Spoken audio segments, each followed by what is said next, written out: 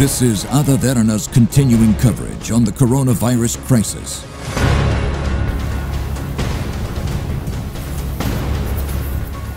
A very good evening and welcome to our special coverage on the coronavirus crisis.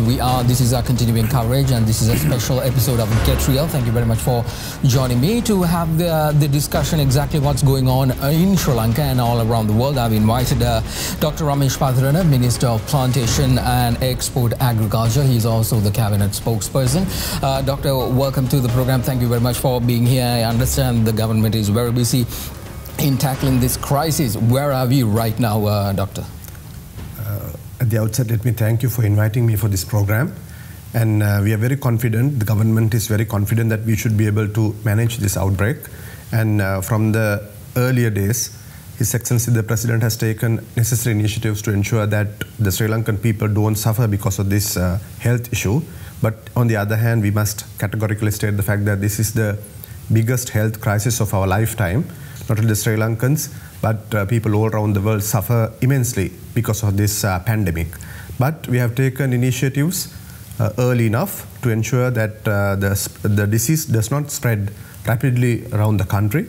So we must also thank in this particular moment our healthcare workers and also the people of the armed forces, including police, and also the people. The largest segment are the people of this country. Having obeyed to the decisions made by the government and also by the health authorities, they have stayed at home. They are falling in line with the request of the health authorities. So because of that support, we have managed to curtail the numbers to 122 for the time being. And we believe that we have prevented or curtailed the community spread, but it's largely because of the curfew. So we are requesting people of this country, the prime line is that we need to keep the distance, we have to stay at home, we have to maintain our personal hygiene. If we do so, we should be able to manage this condition during next couple of weeks. But the next couple of weeks are paramount important in relation to see the outcome of the measures that we have taken. Doctor, you're a medical doctor as well. One of the key things that continuously in the media, every health official is saying, keep the distance. What is the reason on this, and why should people, even when the curfew was lifted, we always saw people, flocking in, congregating in numbers. Why is that very important to keep the distance and to make sure that we are not spreading it? No, the first factor is that virus is very contagious. So it can spread so rapidly. At least one infected person can spread the disease to at least 2 to 3 people. So the important factor is if you're close to associating somebody who is already infected, there is a greater chance of you catching the disease. That's why we state the fact that you keep the distance. So to keep the distance, best practice is to stay at home. Under this backdrop, we need to adopt new social norms, and also new religious norms. The social gatherings has to be minimized. And also we don't get to the places where a lot of people flock around. But we have seen, unfortunately, even though a lot of people follow these instructions, certain times when the curfew is lifted, some people, because of this panic buying sort of situation that was created during last couple of days, people rush to buy their food items and other essential medicaments and so on and so forth. That is not a good sign, but we have seen that congestion is also being reduced during last couple of days. Yesterday, for an instance, we saw in Gold District, people managed to purchase their necessities at a decent pace. I think people are getting used to that. Important factor is that you have to maintain your personal hygiene. That's why it's asked that you keep the distance, and also you wash your hands frequently, and also adapt other the measures that are related to maintain a good personal hygiene. There are certain other preventive mechanisms to prevent the disease from catching. There are certain things that doctors have recommended, medical professionals have recommended, including taking more vitamin C, which boosts your immunity, and also gargling of your mouth with hot water and consuming hot water and inhalation of probably steam, because it's widely known that virus cannot survive for a longer time when the temperature rises above 30 to 32 degrees centigrade. It's a debatable thing. Earlier they said it was 26 to 27 degrees of centigrade, but now it's very clearly known the virus cannot survive when the temperature is above 35 degrees. So steam inhalation, drinking hot water frequently, and also consuming hot water will ensure up to a certain extent that you safeguard yourself. So those are the normal and simple measures that we can adopt to ensure that we don't catch the disease. This does not mean that it would you're safe just because you drink hot water, but you actually, these are safe practices that you need to, I mean, like our parents, our grandmothers, and always say, as soon as you eat, drink hot water, because all the fat that is there will go into your stomach. And all these usual practices which we've been taught from our childhood is what there's nothing big of a change we need to make. Exactly. So back to basics. But on the other hand, that's why some of the people have not taken this matter seriously, because the advices forthcoming, they're very simple things. But unfortunately, we don't adhere certain times to even simplest of measures as well. That's why we see people, they flock around, and also some people, they've not listened to the medical advice that were given during last couple of days. All the media, we must thank at this particular moment media as well. So you've done a tremendous job of work to ensure that people are educated about this particular condition. But having done all that, you still see patients with the symptoms. They have not reported to the IDH hospital. They've gone to the private hospitals. They've gone around. They have stayed at their place, infecting the family members, their loved ones, putting all of them at risk. So it's a very unfortunate situation. But on the other hand, we must thank the large population of this country. They are educated lot. Actually, prime fact about Sri Lankan healthcare system is, all around the world, Sri Lankan healthcare system is highly appreciated because we have produced more with a lower cost. It's because one factor is the female literacy. Our mothers are very much educated. Yes. If doctors say something, they adhere to that. And also now, not only the females, males are also very much educated set of people. So they adhere to those measures that are adopted by the health authorities. So they follow those instructions. So fortunately, even though few people do not listen to this, greater majority of the people, fortunately, they listen to those advices. And because of that, we are very hopeful the government can control with the help of the other health authorities. It goes back to like you said, the basics. More importantly, we need to understand the fact that everybody has to follow these rules, not just a few people, because at the end of the day, the ones who follow and the ones who doesn't, there's a disparity, and make sure that everybody is actually doing their part. Doctor, one of the things that you touched about the fact, like one person, what happened yesterday, did not come forward. There is a fear among the public saying when you get labeled, you're quarantined, it's as if you have got the virus. So how can we continuously keep, telling people, quarantine is safeguarding the community and your loved ones. It does not necessarily mean that you have the virus.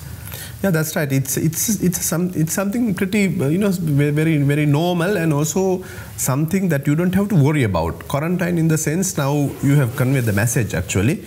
So it's a global health scenario, and you have seen people who are infected actually, starting from Prince Charles to the Prime Minister of United Kingdom, and also the Health Minister of that particular country, and also the several cabinet ministers from the European countries. They're infected. It's nothing. That's the health-wise. It's something simple. You can catch the disease, but it's not your fault. But on the other hand, if you catch the disease, you have a social responsibility to ensure that you protect your loved ones, and also you protect your people in the neighborhood, you protect the country at large. So that message has to be conveyed very clearly, that you've been doing that. The media, especially print and digital media, and also social media, you've done tremendous work. We salute and we pay our gratitude to all of you. You have done that work, but we need to continue to say that the isolation, social isolation, means you have to do something to ensure that you are protected first you protect yourself, and secondly you protect the society. And on the other hand, the important factor here is, even if you are positive, you have the active disease. It's 80% of the patients, they go through a very mild disease. It's flu-like illness, cough and cold, and you come out well, especially if you are a healthy person. On the other hand, another 10% can go into a moderate level of disease with some form of pneumonia. It's 5 to 6% of the patients only catch or develop the severe disease. they are the people with comorbid conditions. They could be having hypertension, they could be having diabetes mellitus, they could be having other disease condition where their immunity is lower. So they're the risk category. Was that the case with the two people who died here in Sri Lanka? Yeah, exactly. So one person, he had undergone a kidney transplant. Obviously, you know, their immunity is at a lower level. They go through an immunocompromised condition. So that's one reason. And the second patient was, he also had comorbid conditions, and he presented late on the other hand. So doctors didn't have a chance to intervene. So otherwise, it's a mild disease, but it doesn't, you can't take it for granted. It can convey a bad message or wrong message on the other hand. But here in Sri Lanka, rest assured, you know, the Sri Lankan healthcare system is prepared to take care of you. You know, we are a nation where we uphold our free health system. We appreciate and we acknowledge the fact that medical workers in all forms across the board over a period of time done their bit, and they are prepared to do that again for the nation. So you come forward. If you have mildest of symptoms, go to a government hospital, get yourself checked. It's 99% you don't have the disease, but it's best that you go to the hospital, you know, if you have, you know, flu-like symptoms, report to a doctor and get it checked. Minister, I really want to know, if by any chance, let's say these days there's curfew, everything is shut down. So let's say if by any chance, if I think, you know, I might be sick, what's the process? How do you get to a hospital? No, there is no trouble at all. Not only for these conditions, for any other medical emergency, any other medical condition, all the government hospitals are opened. They're open 24/7. You can go to a hospital. Your conditions would be checked. They will do all the basic medical tests. Would the police allow you to? Of course, yes. Of course, yes. If you're going to the hospital, if you tell the police, they will surely let you go.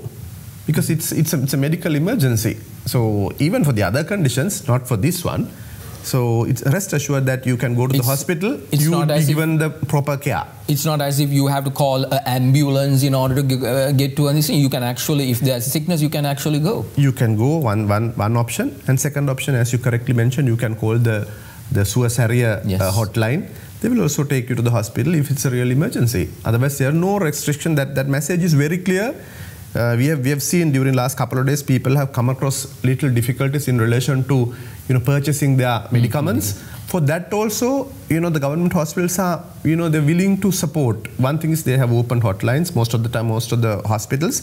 Even if you can't reach them out, you know, there are other channels. You can seek support from a medical personnel or somebody who is working in the hospital. Otherwise, you can, when the curfew is lifted, it would be lifted in most of the parts of the country, excluding 5 districts.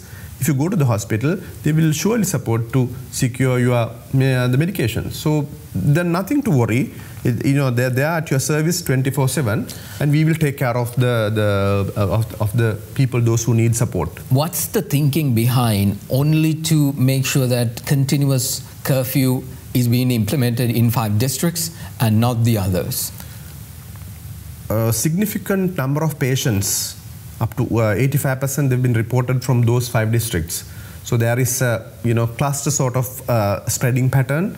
So greater majority of the patients are found from the western province, starting from Colombo district, Kalutara, Gampa, and also Puttalam. So in Sri Lanka, these are the, you know, red districts, as we say. So we must ensure that these are breaks that we provide to ensure that disease does not spread from one person to another. So with imposing of the curfew, we curtail the spread of the disease. So that's why we take these breaks to ensure we have the maximum level to ensure that we prevent the transmission. But at the same time, as a responsible government, we must make sure that people do not go through hardships. Yes, we accept the fact that it's a little difficult for the people. They do not have everything that they want, but they are, you know, they are sacrificing themselves. So we acknowledge, we appreciate, we thank them for that. But we are doing it to ensure that we do not head into a health jeopardy in the country. Indeed, Doctor, the other thing, do you think the current government, along with the health workers, along with the military, is able, like, I understand we are now at level 2, which is containing, can this escalate? Do you think there's a possibility that it can escalate? And more importantly, Do we have enough facilities to tackle a situation like that? Firstly, we think that we are very, very strong in controlling the condition. We think that we can come on top with the help of the health authorities, healthcare workers, and also with the people of the armed forces. We should be able to manage this condition, because the numbers that we see are from basically we started with the people, those who have traveled abroad, or those who have directly connected to the people who have come from abroad. So still we see that cluster. If you see patients, either they have traveled abroad or they have associated somebody who has traveled abroad very closely, and also their family members, immediate family members are affected, except for few cases which we couldn't trace. Actually, we managed to trace almost everyone with the help of the intelligence agencies. You have seen that. Yes. We have got some of them to self-quarantine themselves, and also some 3,000 people, 3,517 people were inside the quarantine centers. Now those numbers are coming down because we are gradually releasing, since they had spent 14 days inside the quarantine centers. Yesterday also we saw some 327 people being released. Today they will release another 200 odd people. So they are coming out. So we are actually passing the critical time starting from 10th of last month. The second patient was found on 11th of March. It's about nearly 2 weeks ago. Now we are passing a critical period. That's why we say these 2 weeks are also very important to ensure that we don't see large numbers, we don't see spikes. If we can prevent that, we can flatten the curve. If we can flatten the curve, rest assured that we can gradually control it. But it will take some time. At least we have to be vigilant for the next 2 to 4 weeks. So the next 1 month is very critical to ensure that we keep that social distance. We don't spread the disease. If we do so together as a country, we can come on top. Indeed, perhaps the government must think in lines of changing the word quarantine to a holiday. I'm pretty sure everybody will make sure that they go on that. I want to talk about the economic incentives that the government has given to the people, and I understand what exactly the planning. There's a lot of planning happening behind the scenes. I want to get into that, but before that, let's take a short commercial break. This is Get Real. I'm in conversation with Dr. Ramesh Pathirana. We'll be right back. This is Pathirana's continuing coverage on the coronavirus crisis.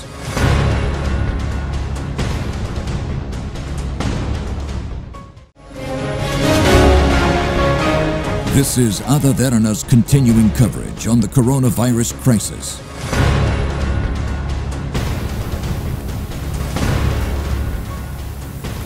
Welcome back, everyone. This is a special episode of Get Real, our continuing coverage on the coronavirus crisis. I'm in conversation with the government spokesperson, Minister Dr. Ramesh Pathirana.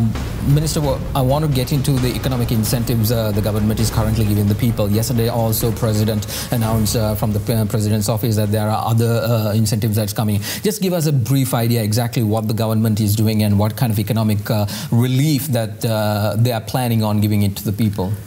Actually, under these conditions, we understand the people, especially those who were at the lower level of the social strata of this country. They are going through a very difficult time because they can't find day-to-day work. So government is very considerate about that. Having considered that, we have extended our helping hand towards those who are needy.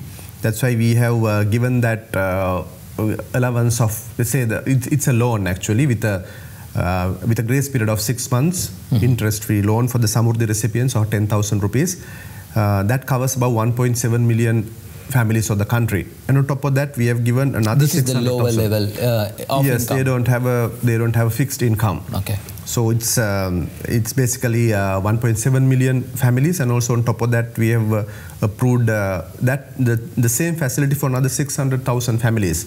In total, that will cover about 2.5 million families of the country.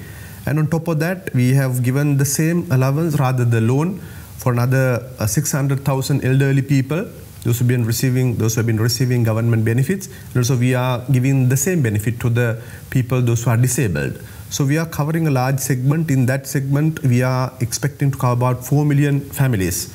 So we don't stop there. Actually, we have given large-scale relief, economic-wise, to most of the people, those who have taken personal loans. Yeah. We have given a moratorium for about 3 to 4 months, and they don't have to pay anything during that period of time.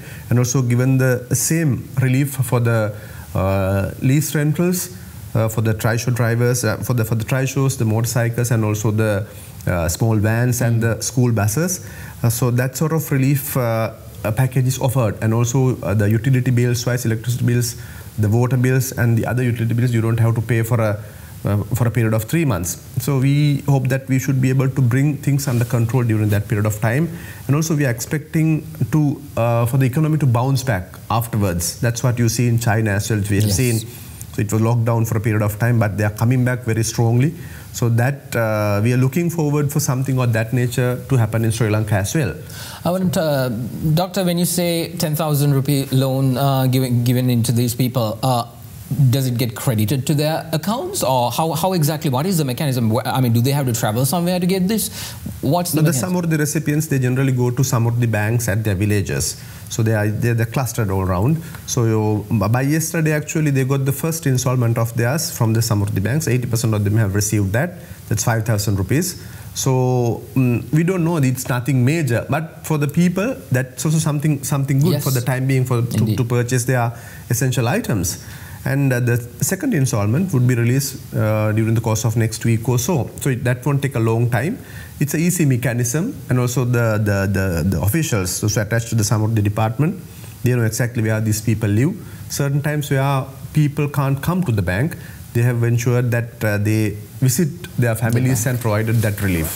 So that is carried out. We have a system of things doing, that's happening in this country.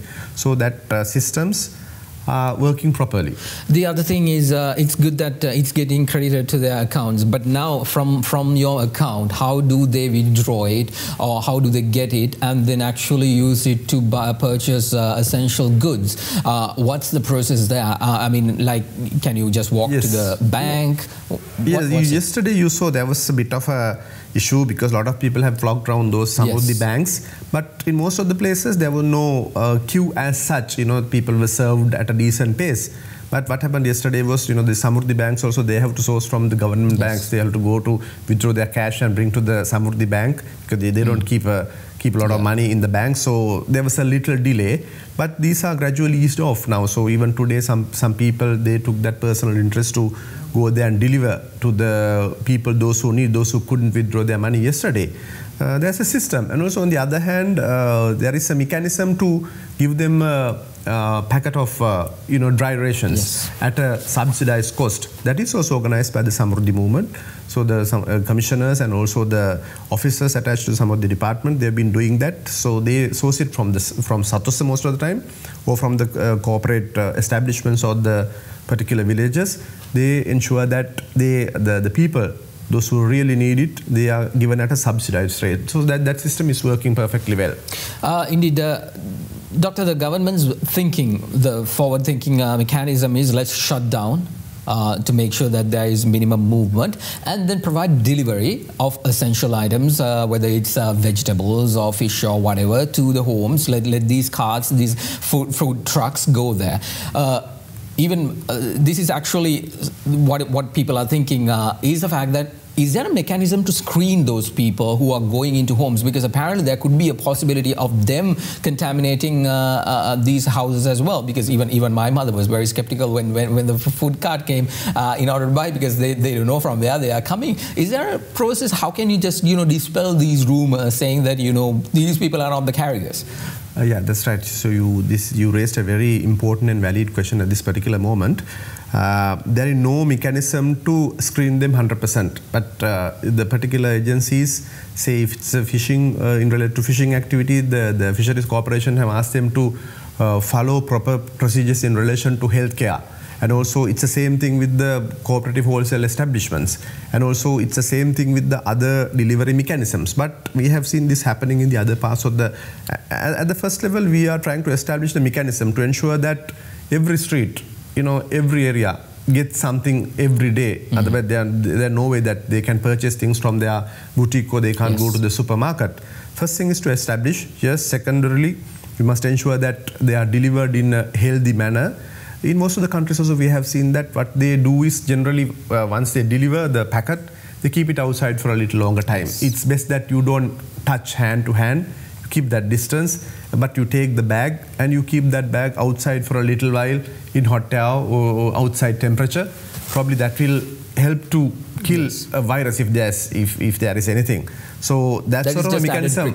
Added precaution. So that's sort of a mechanism you have to adapt. But here we have the risk of getting exposed to a virus, but we hope that since it's not gone out to a wide area, Indeed. So we are playing the match still in a safer ground, I suppose. Yes. What the people in this country need to realize is that this is not the government doing their job and they're sitting at home. This is like a united effort. Like everybody has to do their part. Adopt new mechanisms, new thinking, and actually support each and everyone, because I mean we need to come out of this as a country, not as individuals or the government or parties or political. I think that has gone out of the window right now. One good thing that has come from this is the fact that everybody is uniting.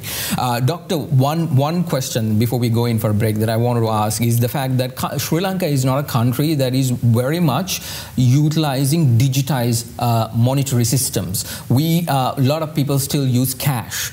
So, okay, they come to their door, the cash is still there. There is an exchange still happening. There's a risk on that front as well.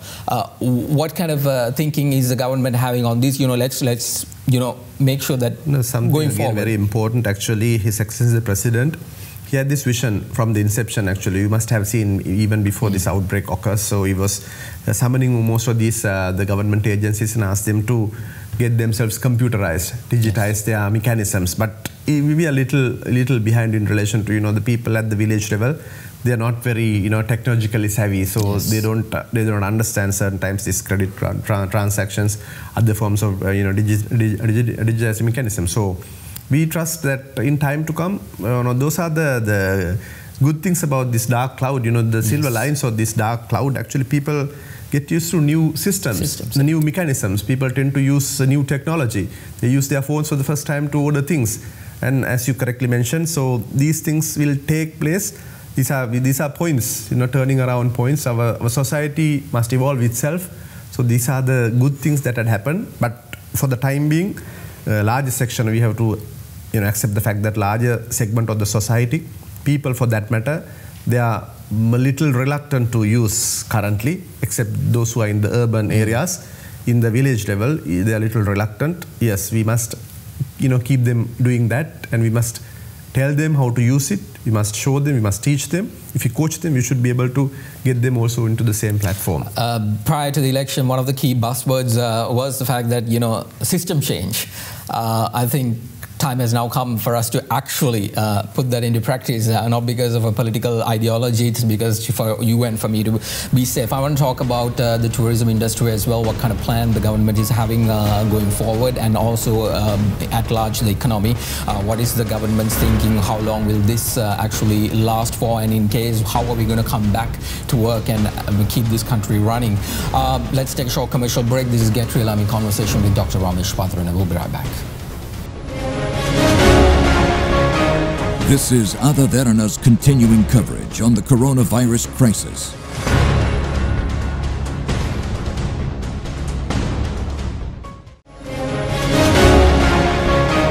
This is Pathirana's continuing coverage on the coronavirus crisis.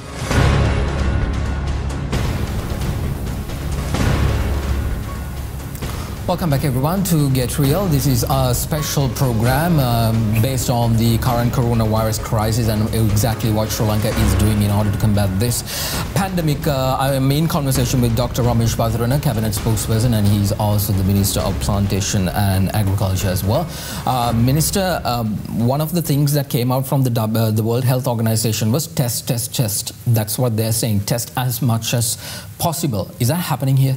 Yes, of course, yes. People with the symptoms and also with the suspected history, they will surely be tested. So there are no issue as such in relation to that, the testing of, we have the capacity, we have the test kits, and all that is ready. And whoever that comes to the hospital with the suspected history, with the contact history, and also with symptoms of that are compatible with this particular disease, they would be tested. Okay, let's get into the economic thinking. President is, I understand, is working very hard in order to make sure that the country is not going to go down the drain after this entire pandemic just passes by. What is the plan? How are we going to get people back to work? How long are we going to stay in this self? No, we keep our fingers crossed in relation to this health issue. If we can manage well, we should be able to come out of this issue within 1 month's time, as I mentioned earlier. But it will take another month or two for us to establish ourselves as a society. So there are certain things. The first thing is the health-related issue. Second one is the economic impact. Third would be the psychological impact that people are having because they have lost their jobs, they lost their income. Yes. I'm referring to the psychological aspect of it. And also a lot of people are worried that their loved ones are certain times abroad, they will catch the disease. So there are certain things that we have to implement and adapt during next the months ahead. Economy-wise, we think that we should be able to bounce back, even though some of the segment would be really badly affected. Say, for instance, the tourism industry would be affected because we get most of the tourists coming from European countries and during China. last years. And China, yeah. But there are certain good things about tourism industry as well. If we come out positively, if we can show the world that we have had an excellent controlling mechanism in this country, that people are safe here, nobody has to worry about to come to this country, that itself is a positive message. Indeed. So people will start coming back to this country again. And China is also bouncing back, as you can see now. So we used to get a lot of tourists from China. The numbers would be doubled. They would be willing to come back to Sri Lanka. But when it comes to the European tourists, we are going to have a question mark whether they can come out this scenario Yes. in a shorter period of time or not. But we have certain positive things in relation to tourism industry. But our aviation industry, that would be affected, and also the global shipments, that would be affected. So on the other hand, the good thing is people are people are concentrating on a national economy again. We have to grow more in this Yes. country. We are agriculture-based economy. We have been having that for ages. Now we are going back to basics. People think that we need to grow something at their backyard. Indeed. It's from a mild, the moderate scale to a higher scale level. So, and government is also considering that we need to grow whatever possible. So paddy cultivation, yes, we do that. We have a decent harvest this time. So we have paddy for a longer period of time.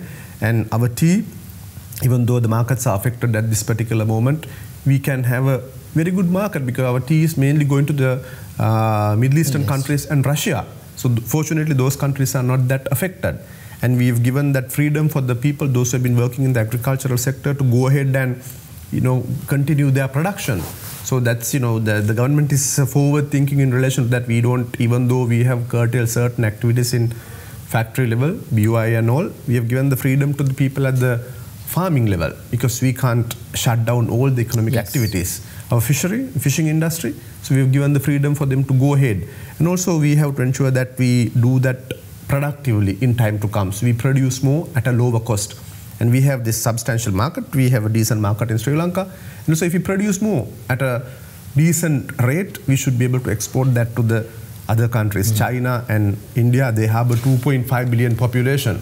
So that national thinking has come forward again. Good thing is now you have seen people, about 2 weeks ago, people started complaining even from the medical sectors, we didn't have enough face masks. Yes. We didn't have personal protective equipment. Now look forward, now our government sector, they have come forward to produce masks. And also they have come forward to produce excellent personal protective equipment. And we have a different opening. Now we should be able to export that to the other countries. Yes, indeed. That begs the question. There is actually, despite all this, there is, if by any chance we get it right internally, we can actually sell this. There's actually a possible market all around the world. Huge market, huge market. Yesterday we saw that one of the factories in Wuhan province, they are coming back to produce some 3 billion masks. So that order has come from United States of America. So this is the potential we have. So even though our government sector, apparel industry would be affected because most of our exports went to United States of America and Europe. But under this backdrop, we should be able to change our production. So we should be able to provide to the market demand. We are rapidly adapting. It all depends on the fact that whether we keep this number down, the infected cases down, and everybody do their part. Doctor, one thing now, let's say we come back. Right now we understand the income of the government has drastically gone low. It is, because of the fact the incentives given and all. There's a fear saying that once everything comes back to normal, there'll be unbearable taxes implemented on the people. What can you say? Actually, government policy was to simplify the tax structure. That's why we cut out that VAT of 15% to 8%. We got rid of the nations building NBT, nations building tax, and so cess. And also we have dramatically reduced the pay tax. So our aim was to simplify the tax structure, not to burden people with a lot of taxes, and give that freedom for the Sri Lankan investor, for them to come forward and to ensure that they invest more money. So that was working really well. And also on the other hand, government has curtailed its expenditure, starting from His Excellency the President. He reduced his staff, he reduced number of vehicles he used, he actually spent his own money to travel abroad, and he have categorically stated the fact that government ministers, the members of parliament, or the other government officers, we're not going to import vehicles for our usage for another 3 years. I think that will continue for a good 5 years. And now to ensure that we set off the trade balance, so generally we import twice as much as we export. So there is the issue. So we have stopped the importation of vehicles for the time being. We are not going to import other non-essential items. What are the basic cost? You need to spend so much of money for fuel. Yes. Fuel has come down, fortunately. We are spending a lot of money for the vehicle importation, and we spent a lot of money for sugar, which you can produce locally. We spend a lot of money for fertilizer. Okay, up to a certain extent, you can say, since we have this agricultural economy, we need to bring it down. But on the other hand, we can produce it. That in Sri Lanka. One exception is essential drugs. So we need to bring them. We need to import. There are no exception. But on the other hand, we have a trade, the manufacturing arm in Sri Lanka, which produces about 20% of the essential drugs to Sri Lankan market. If Bangladesh can do that, if India and Pakistan can do that, there's no reason why Sri Lanka can't do it. Indeed. So we should be able to have a good manufacturing facility, medicament-wise also, drugs-wise also. So we're looking forward to do that. And we import a lot of palm oil. So that's coming at a huge cost. So there are ways and means that we can curtail those. So if we curtail our imports, and at the same time try and improve our exports, we should be able to balance this economy. Indeed, that was a very good point. Doctor, finally I have just two questions. One is about our health workers, the members who are currently working, the electricity board, the water board, the military forces, everybody who's in the forefront of this battle against the coronavirus crisis. What has the government done to keep them safe? Actually, the healthcare workers, we repeatedly state the fact that they're taking a lot of risks to ensure that people of this country live in a healthier and a safer lifestyle. So we pay our gratitude every time. So on the other hand, they are provided with all the equipments necessary for them to protect themselves, and also we have given certain financial incentives, including we have doubled the insurance scheme out there, Sagrahara. But you can't measure it monetarily. Yes. But we must ensure that at the end of the day, they also have a decent lifestyle. And so when it comes to their work shifts wise, we have instructed the directors of the hospitals, medical facilities, to ensure that not to overwork them, give them decent breaks, let them stay at home for a decent period of time, because these are the early days. In case, we don't think so, but in case if the numbers rise, they will have to work a little longer. Yes. But fortunately, because of the curfew and also the travel restrictions, we have seen certain reductions in the other areas, including road traffic accidents, which have taken a heavy toll on the Sri Lankan healthcare system. So in those segments, the doctors and the nurses are not overworked. They're having a bit of a relaxing time. In case if they want to come forward to support this epidemic, the corona issue, they should be able to come forward afresh and give them a helping hand, other staffers. Many say that the only increment in accidents is home quarrels between the husband and the wife. Finally, Doctor, yes, let's say we secure Sri Lanka. We make sure that this crisis is taken care of. What is the plan to ensure that it's not going to be imported once again when we relax things? No, then once we control, since we are an island nation, we have very good chance of controlling afterwards. Then obviously you have to have a stringent measures in relation to quarantining. You will have to everybody who is traveling from another country must be quarantined for 14 days. So that's a mandatory requirement.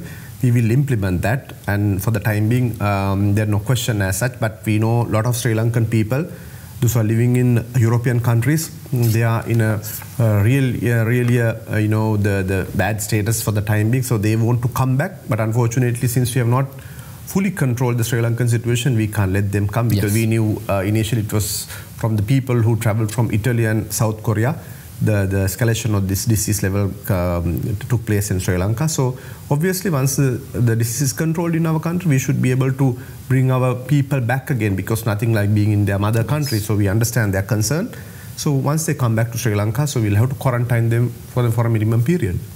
Indeed, Dr. Ramesh Pathirana, Minister of Plantations and Export Agriculture, thank you very much for being here. I really appreciate you sharing all this information, very vital information that actually you managed to give to the public.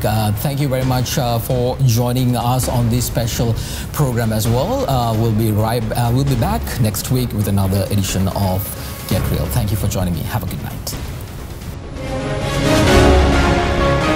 This is Pathirana's continuing coverage on the coronavirus crisis.